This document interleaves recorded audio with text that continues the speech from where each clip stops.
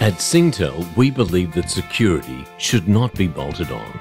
It should be designed and built in. That's why our suite of ICT services are designed with a security-first mindset to seamlessly protect businesses and keep cities safe. Making good on this promise, we have set up Singtel Cyber Security Institute, a first-of-its-kind educational institute and advanced cyber range in the region. To understand the major threats, we need to look at three broad key motives of hackers out there. Number one would be nation-state, nation-sponsored hackers, and their sole objective is to cause mayhem, disrupt operations. Two is in the area of cyber crimes.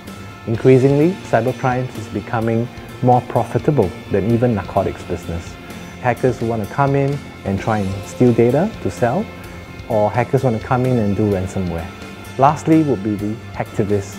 They essentially want to politicize a specific message and hack and deface a website to show their cause. I think we set this up primarily for two reasons.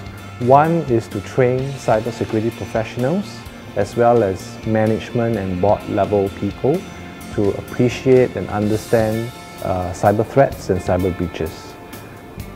Two, we recognize that many organizations do not have a proper cyber response plan.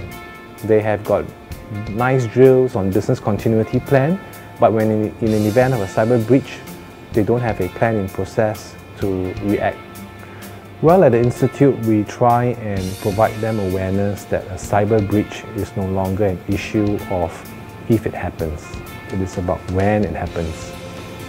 Having said that, there are still a varying degree of cyber maturity among senior executives, and many of them usually equate cyber breach problem as a technology problem.